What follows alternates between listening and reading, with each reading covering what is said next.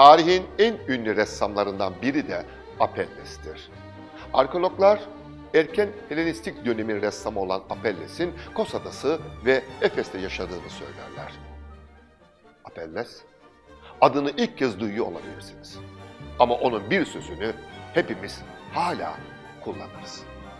Apelles'in özelliği şudur, atmış olduğu resim sergilerini bir perdenin arkasından dinler. Salonda resimler asılı, bir perde ve perdenin arkasında Apelles. Ressam, sergiye gelen ziyaretçilerin resimleri hakkında ne düşündüğünü merak eder ve can kulağıyla perdenin arkasından onları dinler. Bir gün Apelles'in sergisine kentin en iyi, en usta ayakkabı yapımcısı gelir. Kentin en iyi ayakkabılarını o yapmaktadır. Ve adam bir resim karşısında başlar konuşmaya. Apelles merak eder, can kulağıyla dinler. Ayakkabı ustası tablodaki ayakkabıları beğenmemektedir. Etrafındakilere resimdeki ayakkabıların nasıl hatalı yapıldığını anlatır.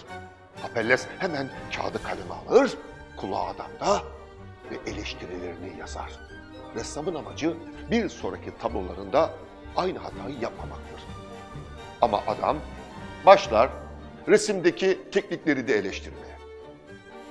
Apelles'in resim tekniği hakkında da söz söylemeye başlar. Bunun üzerine perdenin arkasından şu söz duyulur. Hey, çizmeyi aşma.